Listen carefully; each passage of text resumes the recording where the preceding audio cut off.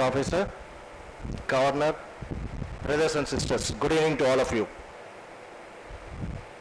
నేను మార్నింగ్ ఇప్పుడు వచ్చిన కానీ చూసాను 5 members has establish the forum, మన ప్రోటోకాల్ ఎస్టాబ్లిష్ చేశారు.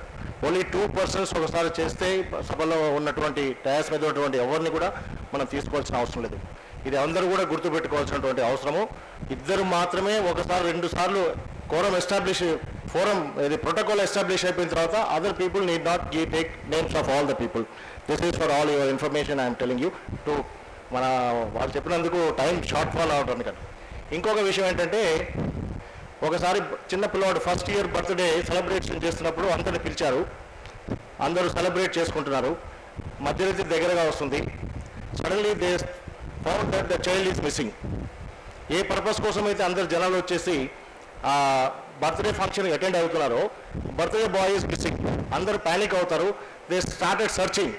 The boy is under the heap of gifts. అలా పడుకోబెట్టారు.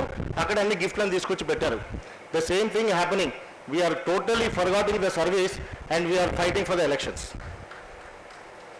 1 crore rupees we have spent in this year only. I can say with a gut feeling.